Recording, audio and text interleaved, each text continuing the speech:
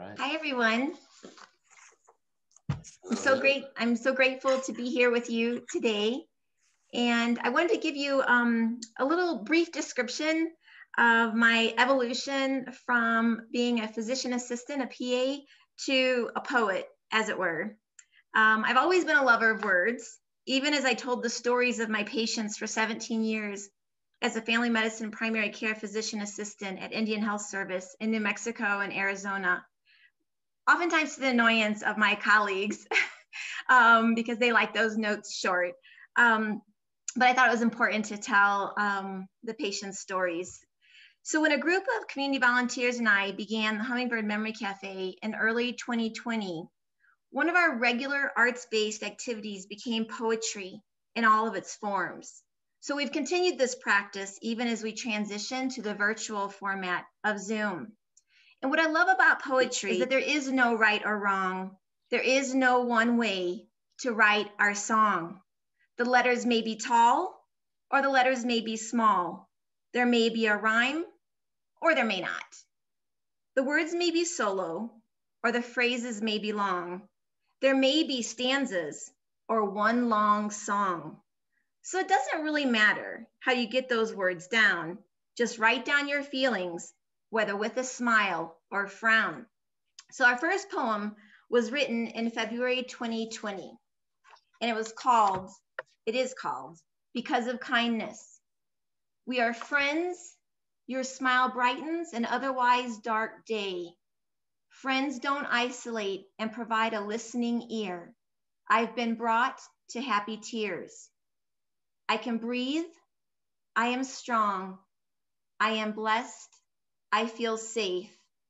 I am not alone because you see me. We are here, there is hope. We move forward.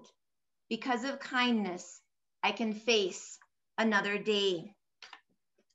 So the poetry and some of our other arts are included in a currently digital magazine called Poetic Pauses that I have shared the link with Yuda. And so hopefully she'll get that all out to you so you can see all of the poems. We usually created a poem or some kind of writing every month at our cafe, as one of our cafes.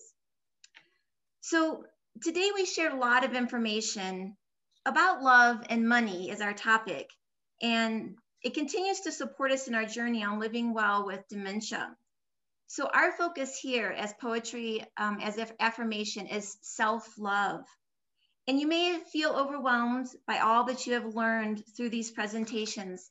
But as we gather to wrap up the day, let us affirm our strengths and past successes through the art of poetry. It is hope that your own recognition of how capable you are will be sustained far beyond today's engagement. So I want to start out by getting us centered and grounded by engaging in a meditation exercise. And if you do best with closing your eyes with meditation or envisioning things, if it's better when you close your eyes, close your eyes. Envision yourself in an everyday situation with someone you may or may not know looking at you with love and admiration, telling you something they like about you. Picture more and more people looking at you with love and respect. And continue this imagery by imagining yourself in larger and larger crowds of people cheering you on and showing their appreciation. Do you hear their applause? Imagine yourself, or actually do this, stand up and take a bow and express your gratitude for their support and appreciation of you. And that's from Creative Visualization by Shotke. So for our exercise, and this is why you need your pencils and your pens, we're going to write an affirmation in the form of an acrostic. And so you may have done acrostics before when you were younger, where you would put the letters of something down the side of the page, and then you would fill in words that are related to that word that's on the side of your page. I want to show you an example of a couple ways you might consider doing this. But again, in poetry, there's no right or wrong. So you interpret this as you like. So Luke, would I be able to share my screen? You should be able to. Anyone can. Okay. Make sure I got this up here.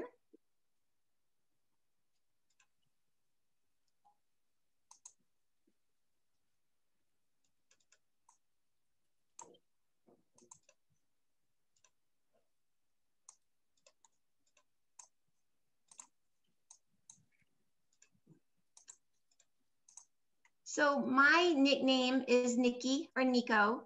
And so for sake of time, I used my nickname Nikki for my acrostic.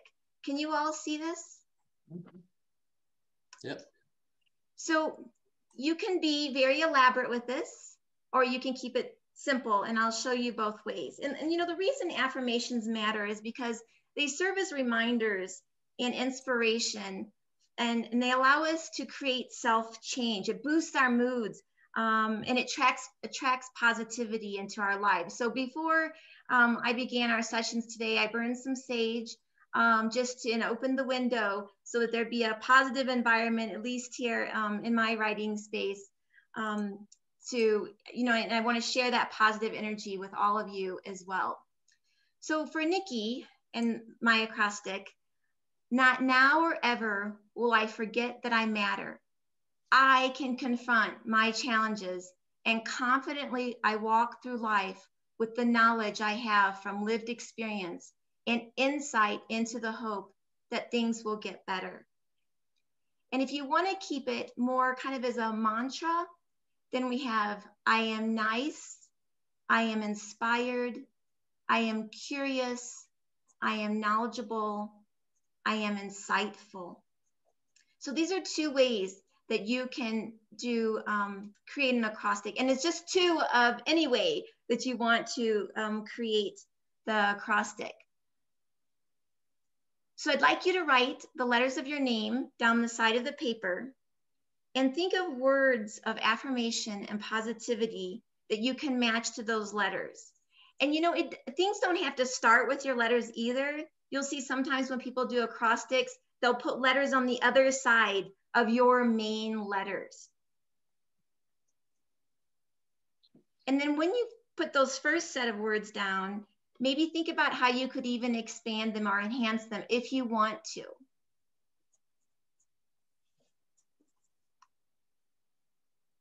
So I want to give you a couple minutes to do this. And if everybody's okay with quiet for a little bit while we're writing. I can turn on some Enya. Okay, very good, very good. So just thinking about all the goodness that you are.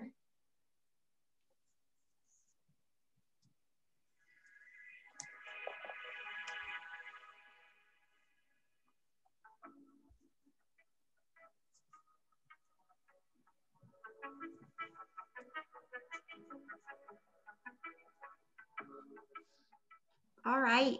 Would anyone like to share their poem? Sure. Okay, Sally. Is it my turn now? Yeah. So mine is Sal. Says sometimes art is life, my life. I am smart. I am alive. I am living. That's beautiful. That's beautiful. Anyone else like to share?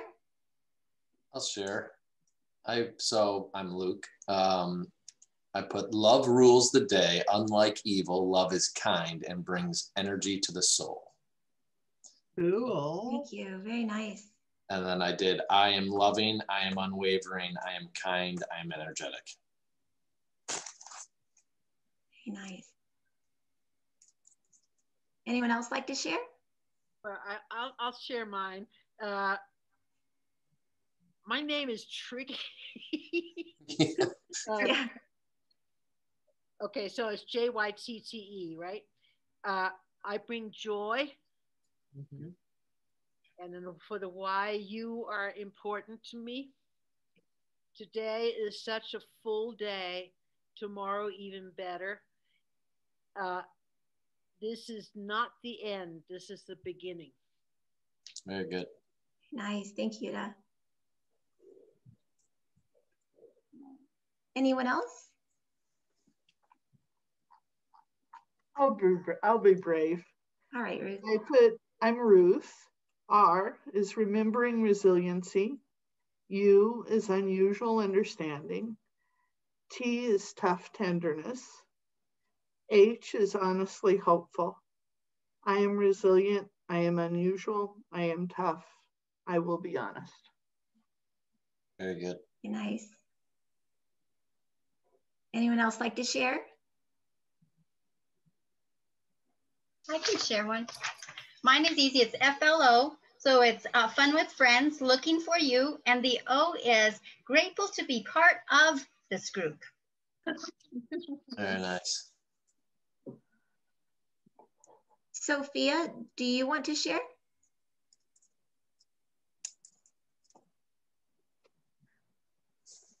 Oh, I see. She's putting in the chat. Sophia, seeing the future. And how about while Sophia's entering that, Catherine, do you want to share yours? Sure. I have a long name. Okay. I went with a theme. I went with colors for some reason. I don't know.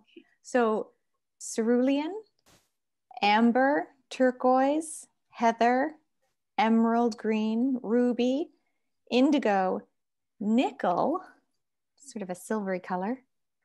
And then at the end, I put equilibrium. But I think actually I would change that to equalizer, because I think beautiful colors are a wonderful equalizer between people. And they exist outside of ourselves. Beautiful. Thanks, Catherine. Neat. So for Sophia, we have seeing the future. Thank you, Sophia. Oh, here we go. It's coming in. Open to new ideas, finding the knowledge to learn, interested in being more me, accepting defeat when possible. Very good. Very nice. Thank you, Sophia. And Catherine, you asked what the theme was. The theme was you. Guess I'm feeling colorful. I don't know. So you're a gem. You're a gem. All right. Anyone else want to share one? All right, Linda. Hi, Linda. My name's Linda, but I also put my middle name in, which is Lee. Love is most important in my life. I have a need to love and be loved. Never have I lost this passion, although there are days when I feel a failure, and admonishing myself is not the answer. So love yourself must be my mantra, and every day I'll try forever. Forever is a long time to let failure win. That's beautiful. Thank you, Linda. Very good. Yeah. Very, very good. Anyone else want to share theirs? Sophia added the I am ones. I don't know if you want to read that one, Nicolette. Sure. I am silly. I am optimistic. I am friendly. I am intelligent. I am accepted. Good. So what you can do also with this is you can add art to it.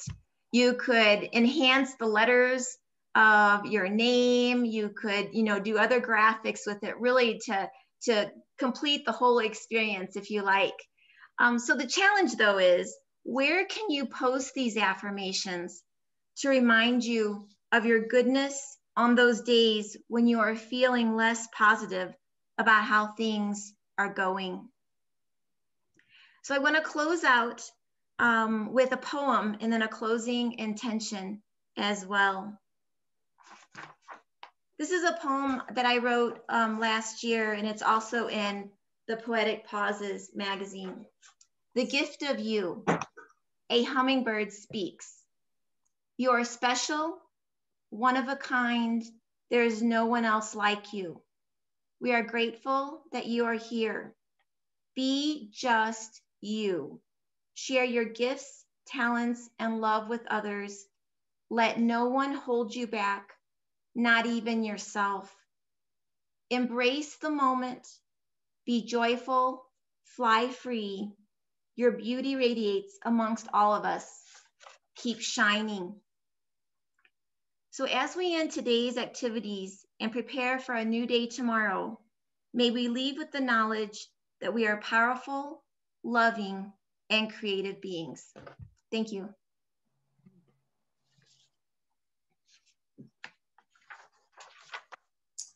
That was awesome, Nicolette. Nicolette, Say that again, Yuta? could you, would it be okay if we shared your poem with everyone? Absolutely. I sent you the whole book of poetry and art, so please do share that out. Okay, will do. I just want to check with you. Sure. Very good. Well, Yuta, this was a great day. I think